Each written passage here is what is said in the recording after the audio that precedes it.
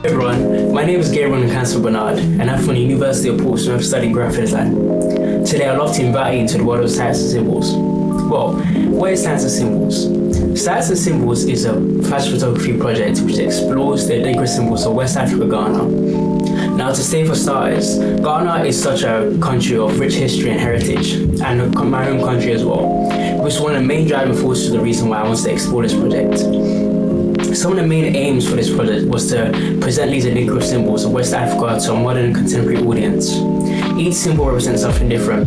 The symbol on my t-shirt here represents strength and humility. Some symbols represent faith and trust, and some symbols represent creativity. In phase one of this project, I set out to explore fashion photography using projecting lights, using photography and the studio in my university. Fortunately enough, with COVID restrictions easing in the UK as of the academic year of 2021, I was able to collaborate with my peers and to explore phase one by taking pictures of each of my friends and assigning them each symbol which I believe works well with their personality and them as a person. In phase one, I set out to explore the symbols in almost like a sacred lens, and also in the way of celebration and paying homage to the lyrical symbols of Ghana. In phase two, I went for a magazine or zine style photography.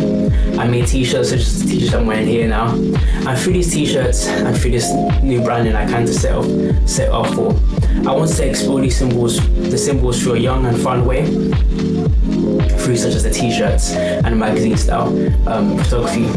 Fortunately this year, also with restrictions easing up, I was able to make screen print t-shirts. I was able to have more access to university facilities. Now, as you see around me, here are some of the outcomes of how it went. Personally, I really love both phases of the project, and when it came to putting these phases together, I decided to give them name phase one and phase two to kind of create a series of pictures or to kind of assemble them together. Concerning some of my final learning outcomes from this, I really enjoyed this project. It was a way for me to express myself, express my culture, and present areas of graphic design, especially in Africa, they may not get the light of day normally. I hope you enjoyed this project. That was from me.